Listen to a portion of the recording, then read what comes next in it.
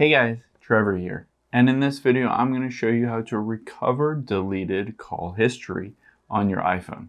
It's pretty quick and easy, so let's jump right in. Now, I'm on my iPhone here. There are two different ways that I can recover deleted call history. The very first option is to go into settings here, and then we will tap on our name at the very top, and then tap where it says iCloud midway down, then iCloud backup. And you can see at the very bottom here, last backup was yesterday at 9:17 a.m. So one of the things that we can do is if you have an iCloud backup that was fairly recent and you want to recover any of your deleted call history, you can always restore it back to this backup. But it has to be before you deleted that call history. So if you just deleted that call history, then restoring it back to this backup would work and will recover all of those lost calls. So to do that, all we have to do is go back again.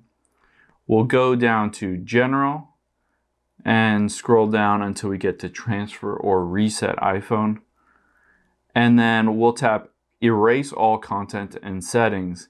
And once you go through these steps, basically it will walk you through the ability to restore back to that backup that you most recently have, and that will recover all those lost calls.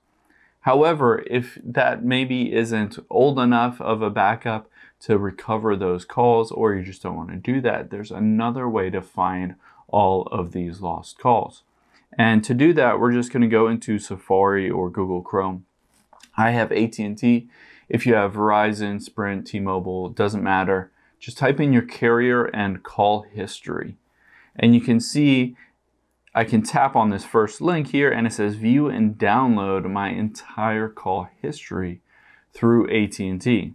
So I can just log into my account, go to the call history tab, and I can download and recover all of those lost calls either in Excel, CSV, or PDF file formats. Now they won't be on my phone in the phone app, but I can recover a full list of all of those calls that I made, either incoming or outgoing, and I can see any specific date if I want to, when a call was made and to who and all that stuff. Hope this helps. Thanks for your time today, and I'll see you on the next one.